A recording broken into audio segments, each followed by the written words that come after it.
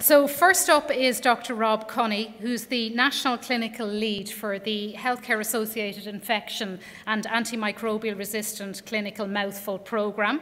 Next up is Dr. Vida Hamilton, who's a National Clinical Lead for the HSC Sepsis Programme. Dr. Nuala O'Connor is the ICGP Lead for the Prevention of Healthcare Associated Infections and Antibiotic Resistance. Dr. Michael Gardam, who is our second keynote speaker, Associate Professor of Medicine in the University of Toronto. And last, but very not least, Professor Martin Cormican, who's Professor of Bacteriology in NUI Galway. And Catherine DeMartin is also around, that if you have questions for her, and she's happy to take them. I think we may have roving microphones. We do. So what I'd ask is if you have a question in general about the topic of antimicrobial resistance or using antibiotics wisely, or questions about the presentations, or, God help us, questions about the future that Kathy has painted to us, please ask. But just to kick the ball rolling, if that's okay, Philip, I was just going to ask Vida and put her on the spot, because she puts me on the spot all the time. So, Vida, you gave a really good talk on sepsis that I missed, but I heard on the internet. It was great because I was speaking too. And one of our problems potentially with the sepsis programme is, for sepsis, we're saying to everybody, sepsis 6, antibiotics in an hour, give them fast. And you've just heard the post-antibiotic apocalypse that we're facing for. So how have you managed in the programme to balance those two complementary but potentially conflicting messages? Well, in the first point I'd like to make is we always use the terminology antimicrobial, because sepsis can be caused by any manner of bug, be it viral, bacterial, fungal, or parasitic. So we always use the terminology antimicrobial. But secondarily, every single presentation I've ever made as part of this program, I talk about the start, smart, then focus approach to antimicrobial therapy.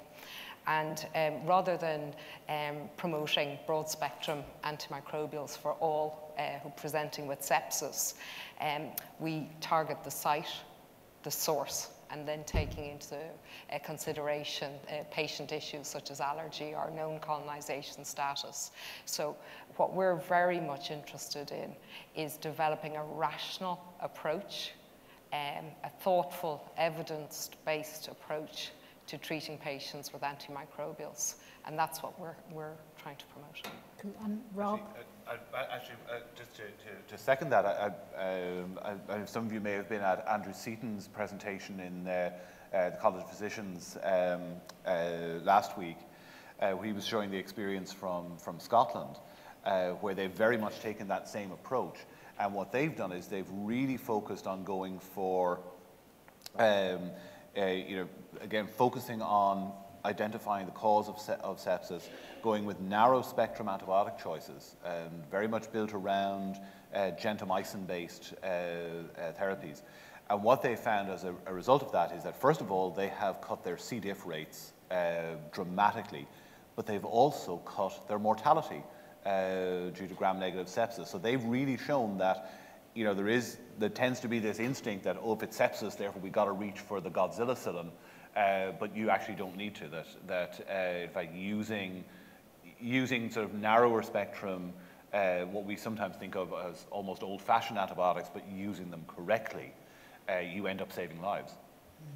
And I also noted in the sepsis report you've got some balancing measures. Yeah, that's right. In all of our sepsis reports from here on in, we'll be looking at antimicrobial usage to see if there are any changes in patterns so that we can pick them up promptly and address them if they're not in the right direction. And the other thing then is looking at rates of multi-resistant organisms and C. diff outbreaks to see if there was any negative impact from the program. And should one become apparent, then we would look to intervene and address it straight away. The other thing is, by having a mechanism where we have a local sepsis committee in each hospital, that if individual issues arise within a hospital, there's a mechanism for that to be addressed locally before it becomes a major problem. So we're trying to create a network that's very sensitive and very responsive to the changing dynamics that is sepsis in terms of our understanding of it and our treatment of it. Thank you, and I think that's very important because it's often a criticism laid at, I suppose, any national sepsis programme, and you've addressed that. Philip. Thanks for that. Philip Crowley, National Director of Quality Improvement. Thanks, Michael, for super presentation. And you know, also I think for the generosity of your approach in Ireland, where you've come over, as you say, we told you to do it in 6 months rather than 18 months. That was probably my fault. And but just the generosity of your approach, that you've left behind a significant legacy in terms of, you know, us understanding ownership and us using the kind of skills and tools that you've pioneered in all kinds of ways. So I really appreciate the contribution you made to our efforts. So I'd like to note that. My question is really for everybody is, you know, I'm on the national task force around you know, multi-drug resistant organisms, as a number of the couch participants are, and we don't want to be on the couch on this issue. So I'm just wondering, what's the panel's view as to how, you know, how far down the road to the apocalyptic vision that Kathy laid out for us are we, in fact? Great. Martin. Thank you, Fidelma.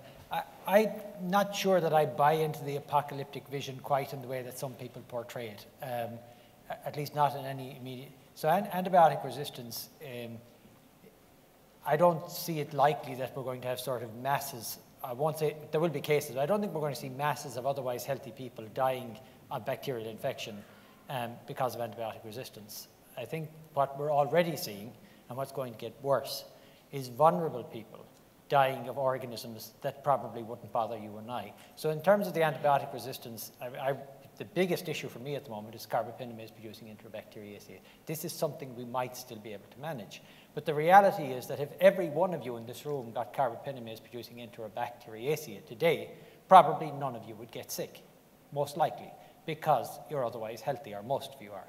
But if you do that to the same number of people who have acute leukemia or who have had recent complex surgery, then a high proportion of those people are going to die. So what the apocalypse, in the sense that I see, isn't masses of healthy people dying. What I see is the people who we can save now, we will not be able to help then, and they will have much worse outcomes. And that isn't the future, it's now. Any dissenters, Michael? No, not really dissenting. I think that certainly when I started infectious diseases 20 years ago, it was very unusual to see these highly drug-resistant organisms, and now they're popping up fairly frequently. And it makes me worry, as you were just saying, it makes me worry about all of those things in modern medicine that we currently do, bone marrow transplants, chemotherapy, complex surgeries. Those are all relying on us being able to treat the infections that are going to possibly be coming down the road. And I've certainly had patients on my clinical service that we've been unable to treat, which would have been unheard of 20 years ago. So, you know, is it an apocalypse? And I think in certain populations, we're slowly walking that way. I do have to comment that the stories you were reading gave me SARS flashbacks, and I didn't want to say I have to bill somebody for my therapy that I'm going to need after hearing those. But that sense that we're going closer and closer to that, I think it is. It's slow, but it seems to be happening, certainly in certain populations. Rob, are you going to dissent? Yes and no. Oh, I mean, I think it's again. I don't think it's likely to be as apocalyptic. Although, again, we're talking about organisms that have been around longer than any of us. They've been around longer than any other life form on this planet. They have an ability to evolve that far outstrips ours. So we don't know what the microorganisms are going to do next, or how they're going to evolve. And for example, you know, if you look at the microbiology infectious disease literature over the last 10, 20 years, as Martin says, it's gram negatives, gram negatives, gram negatives. They're the real superbugs.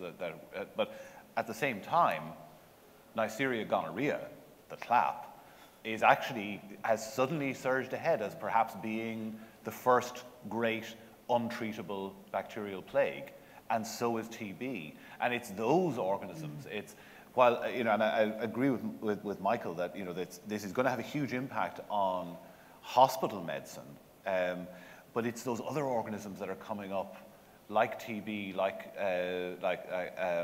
gonococcus, like salmonella, that are actually going to have a much greater impact, I think, outside of the hospitals in community practice. And they're not necessarily, I think, at least in this part of the world, going to result in a huge increase in mortality, but they are going to result in a huge increase in morbidity.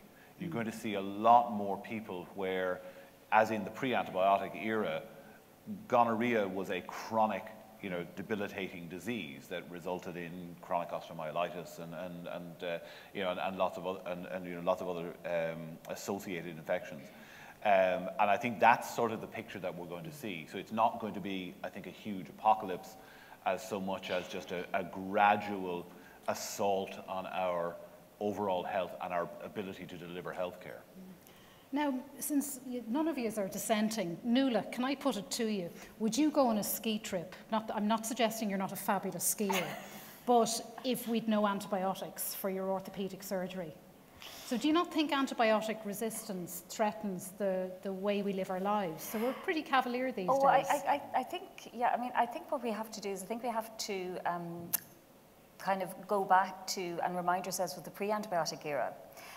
So prior to the introduction of penicillin in 1945, if you look at a sort of disease records and death records from then, in Ireland, it was very common for people to have maybe 8 or 9 or 10 children. It was also very common for 2 or 3 of those children to die, to die from diseases which we are now able to treat.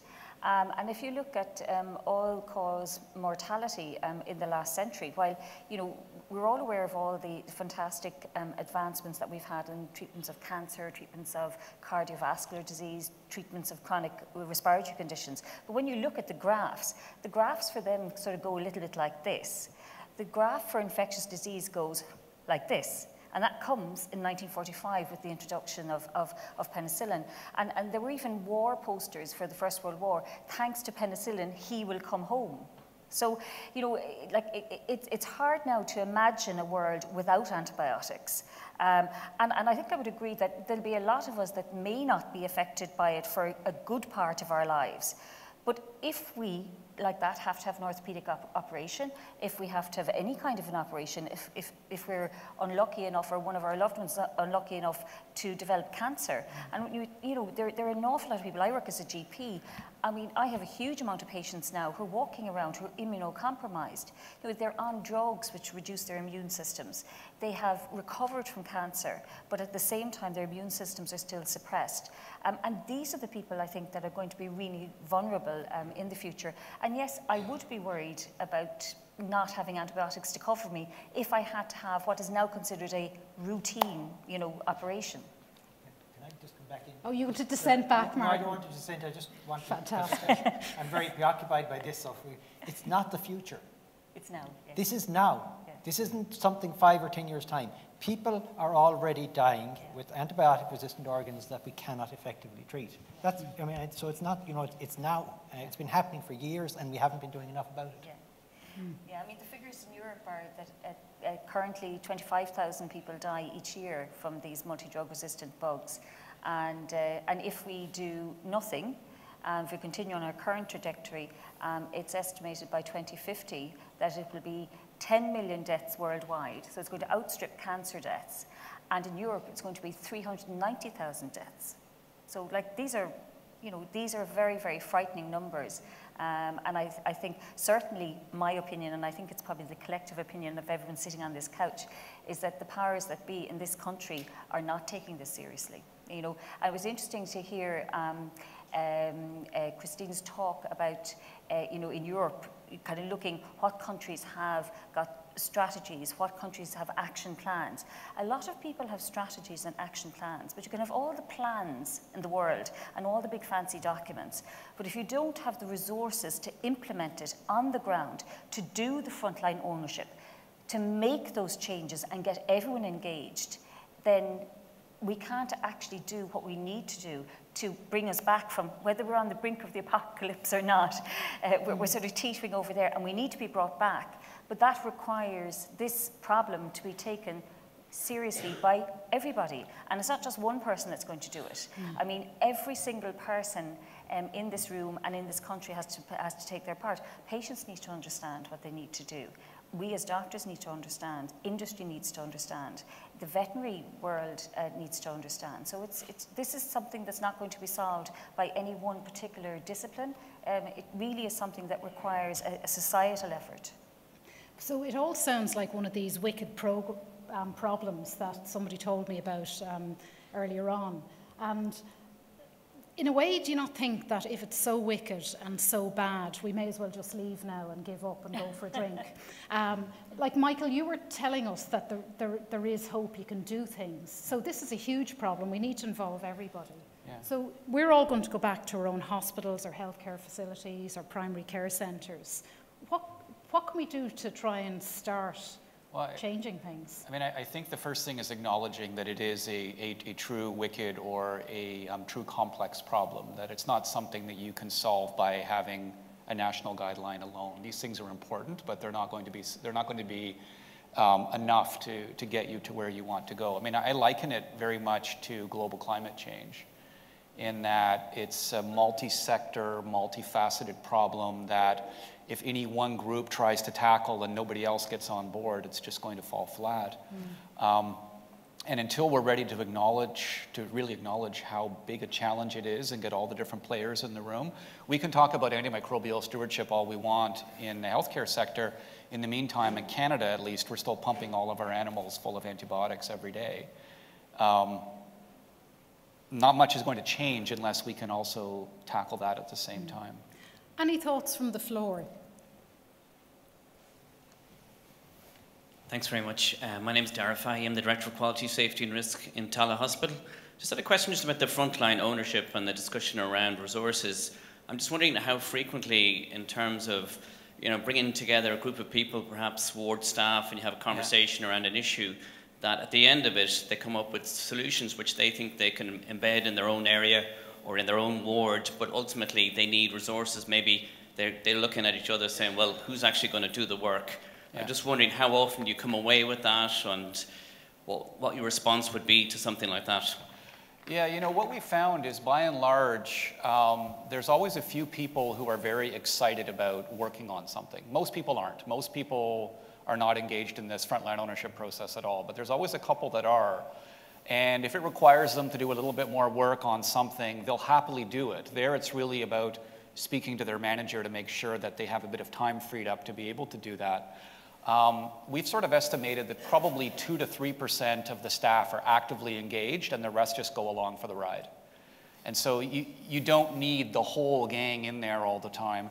And you also don't need to actually interact with them all that much. These are very small, subtle changes that occur over a period of months with a relatively small number of staff, but it seems to get you to where you need to go. And so we don't need to have everybody take a day off work and all come to the thing to be able to talk to them. We do all these exercises right in the ward, right in the nursing station, and they're very, very quick.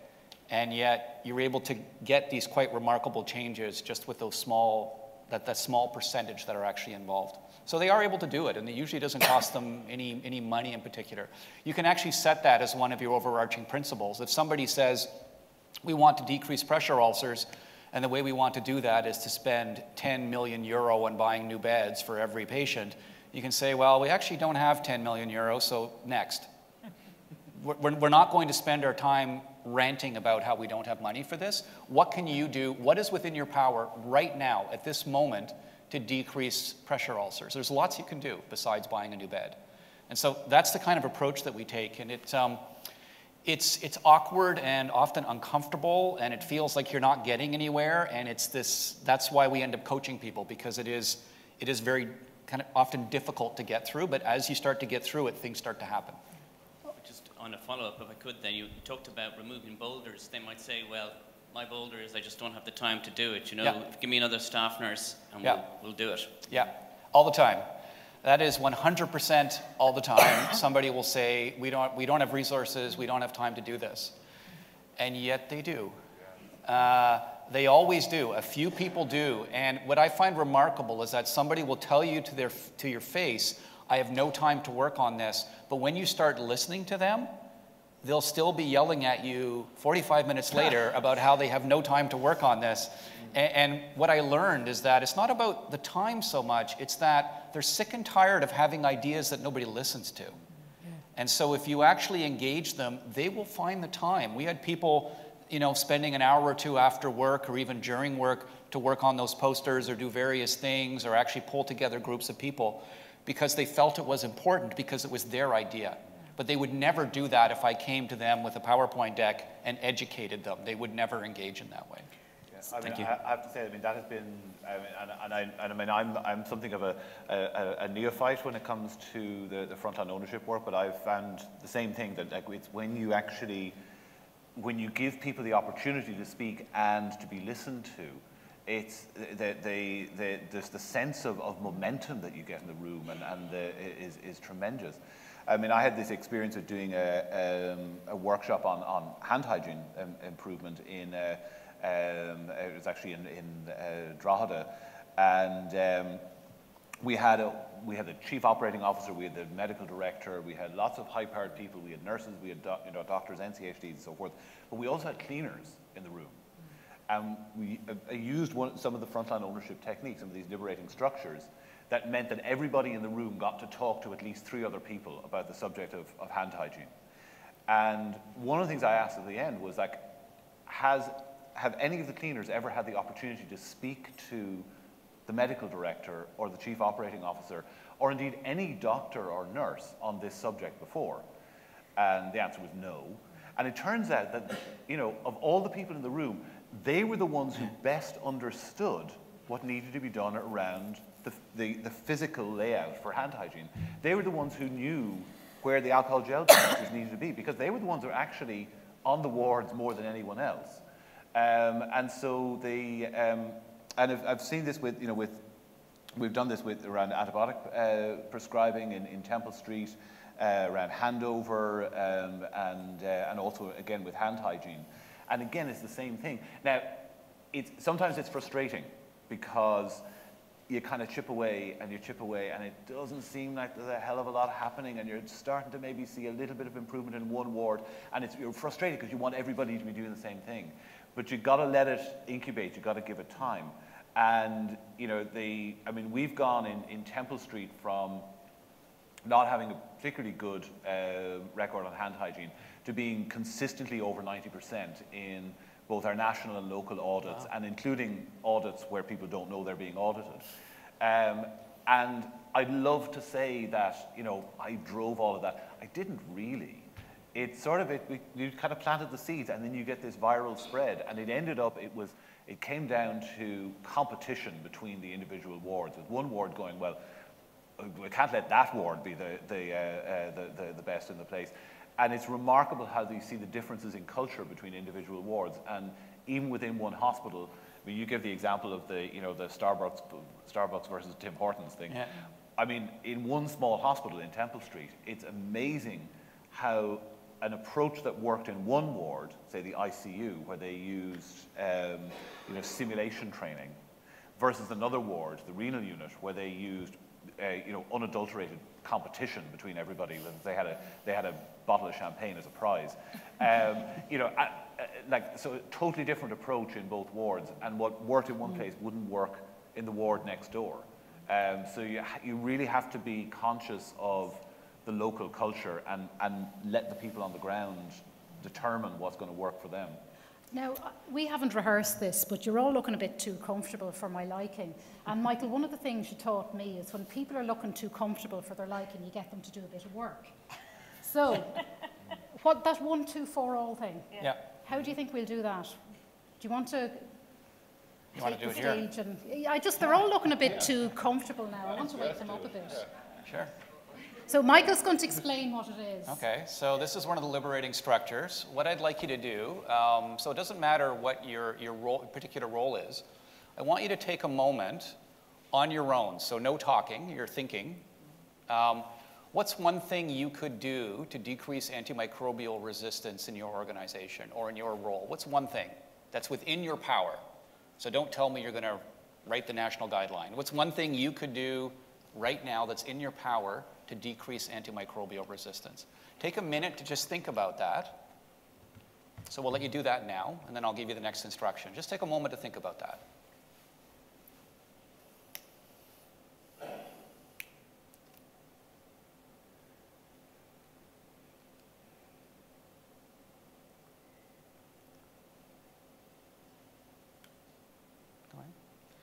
So you're starting to experience some of the awkwardness that I'm talking about with these approaches. So now turn to the person beside you and have a roughly 1 to 2 minute conversation on each of your ideas. And then I'm going to yell, pair up, and then your pair and another pair are going to come together, and the 4 of you are going to have a conversation. So go ahead. And presumably, Michael, apart from you, it means the other people on the couch too. Sure. Yeah. All right, go for it. So go ahead and pair up. You better get out of the way, Michael. I'll get out of the way. You want to go first? Yeah. So at this point, now take your pair and pair up with another pair. So 4 of you chatting, or 5 for some of you that are mathematically challenged. Okay, so in the interest of time, I'll have to bring you back a little bit quickly. But that's giving you a sense of one of the liberating structures called 1, 2, 4 all. And so I'm just curious if how that experience felt, if you heard anything interesting. It was a bit too quick, but we ran out of time. But just any thoughts, and I am trained to stare at you for 20 seconds until one of you says something.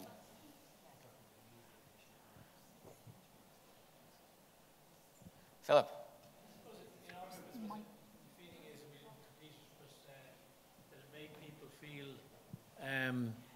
Made them think about actually doing something. Yeah. Because they started to participate in it rather than listen to it. Yeah. Maybe yeah, maybe absolutely. Yeah.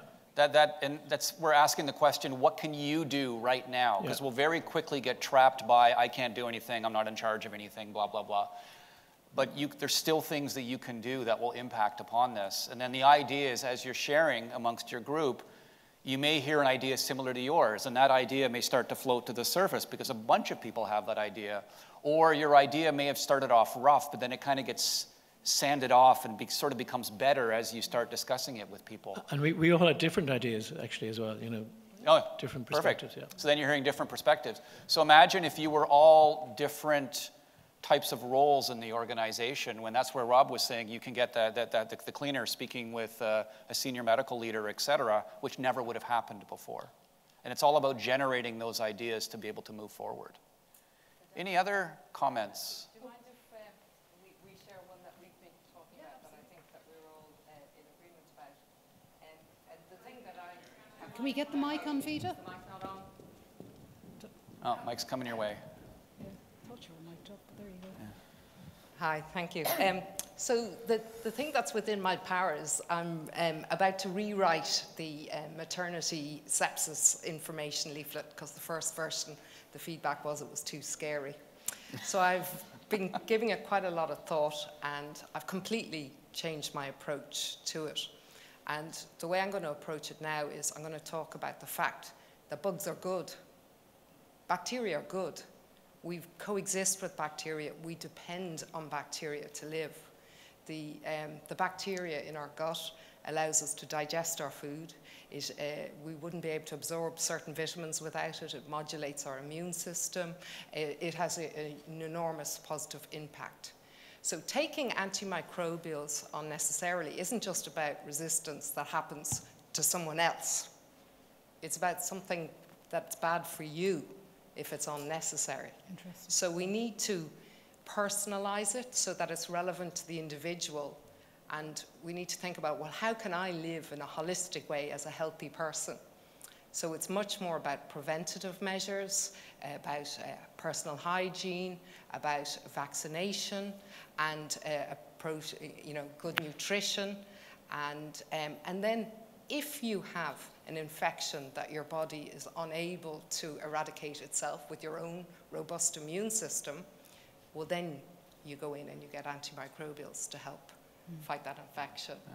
So, different approach. And what was, sorry, I don't know if my mic is on now either, but what was interesting is when Vita and I were talking about this initially, and I was going, ooh, actually that kind of, and it wasn't, like I had a different idea initially, but the Vita's actually then resonated with other stuff that I've been thinking about, and then we sort of moved over to the other couch, and if it resonated with me, it seriously resonated with the other two, because because this is what Nuala has been talking about for ages in terms of the under the weather approach. It's Martin's Twitter handle is not evil Monas, so so we actually found this idea that, and as Michael said, in the space of just a couple of minutes, we were also thinking, what we could do, we could do, and you could see it was already, sort of taking shape in terms of a sort of more of a sort of a common approach. So. And I've used that. I teach medical students, and I've used a lot of Michael's approaches in my teaching, depending on the group. But you saw how it changed the energy of the room, just doing something very simple that was productive.